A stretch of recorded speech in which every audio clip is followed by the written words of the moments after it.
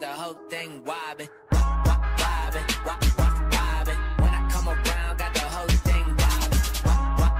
Today we continue on with the Madden 24 Core Elite reveals. We have tight ends and safeties. I do want to give a shout out to Trey Phillips for being a part of the Nota Gang. If you guys want a chance to check out the next video, drop a like in the vid. Make sure you guys are subbed to the channel. Turn notifications bell on and comment down below. Nota Gang. Also, make sure you guys check out Underdog Fantasy. They have NFL season-long projections up right now. We will have a preseason picks, I believe either later today or tomorrow. College football season-long picks are also available. NBA, soccer, a whole lot going on. And I'm running a lot of private drafts for you guys over on Twitter right now. So if you want to check out Underdog Fantasy, use code ZIRK to match first deposit up to $100. Follow me over on Twitter for my picks. Also, make sure you guys enter the giveaway I'm running right now for 5 copies of the Madden 24 Deluxe Edition. I'm picking winners on August 13th. All you guys have to do is retweet the tweet, follow me over on Twitter, and comment down below on that tweet, ZIRK Luck. You can find that link down in the comment section. All right, so taking a look here, guys. Starting off, we have strong safeties, which I also do want to mention this from the Madden 24 beta, right? And you guys also noticed this with the offensive linemen. Guards are not specified left or right, and then tackles are not specified left or right as well. In the beta, on the defense side of the ball anyways, defensive ends were not specified right or left. They were just DN. And then safeties were just safety, and as well outside linebackers were just outside linebackers. So for some reason, they decided to keep tackles as tackles and then guards as guards, but they now are specifying left end, right end, strong safety, free safety. Not really sure what's up with that. But as you guys see, the best strong safety in the game to start on Madden 24 is Derwin James at an 86 overall. 84 speed, 86 excel, 85 zone, 85 hit power. Very, very nice looking card. CJ Gardner-Johnson, also 84 speed, 85 excel. Not as high hit power, but does have 85 zone coverage. Kyle Duggar, 83 speed, 83 hit power, 85 zone, 83 excel. That's going to be a very nice user card as well. Harrison Smith, 82 speed, 81 zone, 85 hit power on him. Jordan Poyer, 85 zone, 82 speed, 84 excel, 68 hit power. Buda Baker, 83 speed, 83 hit power, 85 zone coverage, 84 excel. Kyle Hamilton, another good user option for sure. 83 speed, 83 excel, 82 man, 82 zone, and 82 hit power. Jamal Adams, 82 speed, 82 excel, 83 zone, 86 hit power on him. Adrian Phillips, can't hit at all, 63 hit power right there. Talanoa Hufanga, 81 speed, 81 zone, 84 hit power on him. And that is it for the top 10 strong safeties list, which I have to say as well. Jaron Curse, where's he at?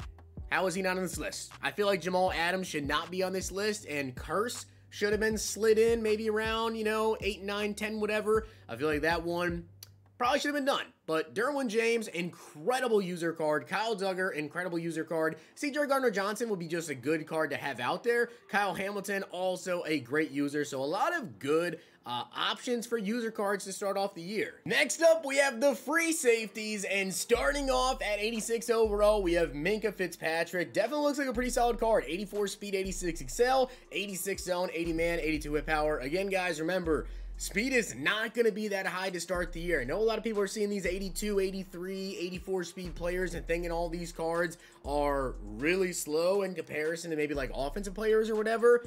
No, speed is just straight up lower to start the year. Every card is going to feel a little bit slower than normal compared to like Madden 23's beginning of the game. Like Tyreek Hill will be revealed. I think wide receivers are tomorrow. I'll double check on that towards the end of this video, but I think receivers get revealed tomorrow. Tyreek Hill is probably going to be like 86 speed. So Minkah Fitzpatrick, 84, that's not bad. Justin Simmons, 82 speed, 85 excel, 85 zone, 77 hit power on him. We have Tyrann Mathieu, and again, remember guys, if you did watch the Madden 24 gameplay deep dive that they did where they showed a full game, you saw knockouts. Knockouts were a big thing, especially on high balls. They really tuned down high balls. So when it comes to using somebody like Honey Badger, which I love Tyrann Mathieu cards, but I just refuse to use them the last couple of years simply because someone could throw a high ball to a tight end and teabag you every single time. You can't really do that this year because sometimes trying to throw high balls is going to be just drops by the receiver, might be inaccurate throws, and also you can get knockouts on them pretty relatively looked anyways easily. So Tyrann Mathieu, I think I will actually be using this card. 82 speed, 83 zone, 81 man, and just because I'm a big Honey Badger fan. Kevin Byard, 83 speed, 83 zone, 69 hit power. Quandre Diggs, 82 speed, 83 excel, 83 zone, and 78 hit power. Micah Hyde, 82 speed, 84 zone coverage, only 61 hit power there. Jesse Bates down to an 83. I feel like that's a bit low. 82 speed, 84 zone, 73 hit power on him. Marcus Williams, 81 speed, 82 zone, 80 man. And Antoine Winfield with 82 speed, 83 zone coverage, 76 hit power. And I believe finally is Jimmy Ward, 81 speed, 82 man, 84 zone, and 81 hit power. So those are the free safeties. Those are the strong safeties. I think Minkah Fitzpatrick, obviously so. Just overall, looks like the best free safety by far. Overall, top 10 recap. Here they are. And finally, guys, we have the tight ends to go over, which absolutely no shock here. 86 overall. Yes, of course, Travis Kelce is going to get an 86 overall. Come on, of course he was going to. 81 speed, though. 59 run block. I gotta say, that's maybe a little bit surprising, only 59 run block, but he has 86 short route running, 83 medium route running, 86 catching traffic, 81 speed, and 76 strength. George Kittle coming in as the second, which in my opinion, maybe is actually the better card. Second highest overall, 85 speed, or 83 speed, 85 overall. 75 run block though, with 83 catching traffic. I'll take more speed and, pretty much better run blocker right there with George Kittle. I'll take that over Kelce. We have Mark Andrews, 63 run block, 85 catching traffic, 81 speed. We have Dallas Goedert, 80 speed, 80 catching traffic, 69 run block, 83 short route running right there. TJ Hawkinson, 80 speed, 81 catching traffic, 60 run blocking. Darren Waller, 83 speed. This is going to be like a very good budget beast tight end. 81 catching traffic, 65 strength on him. Of course, Kyle Pitts, another budget beast tight end here. Although Pitts, just because his name is Kyle Pitts, he will likely go for more than Darren Waller. So price range wise,